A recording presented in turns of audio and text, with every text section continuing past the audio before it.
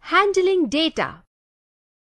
Children, in class 2, you have learned simply collecting data by counting. Here I will tell you collecting and representing data by tally marks, pictographs and bar graphs. Let us see how we collect data using the tally marks. Suppose we have a row of 30 boys who like different games: cricket, hockey, football, chess and badminton. We go on asking each boy his choice of games and recording the collected information. In such a case, we prepare a table containing the available choices. Then for each boy, we mark a vertical line called tally mark against his particular choice. Once we have a set of 4 tally marks for a certain choice, then we indicate the 5th mark by crossing the 4 tally marks. We then start with a new set of tally marks. Children, when you play snakes and ladders, you can make a table which shows how many times each number appeared facing up. One of such type of table is shown here.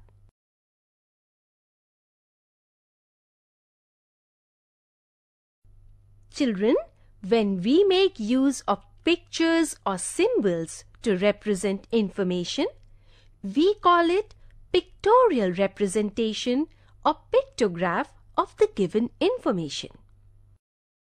Information expressed through pictures is usually clear and is easily understandable. In pictographs, the same type of pictures or symbols are often used to represent a specific number of objects. The quantity that each symbol represents is clearly mentioned in the representation.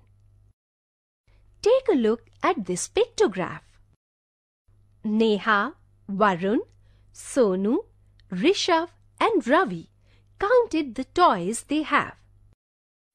Sometimes one picture can represent more than one object. Now look at the example shown.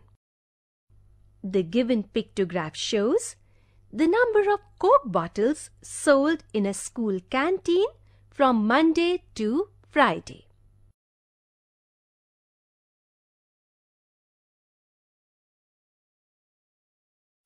Children, we can also represent data in the form of bar graphs.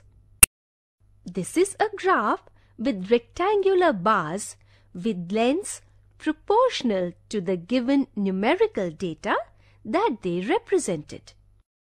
Here, instead of pictures, bars are drawn. The bar graph shown here lists the number of TV sets sold in a week from a TV showroom. As you can see, it is easy to read a bar graph too.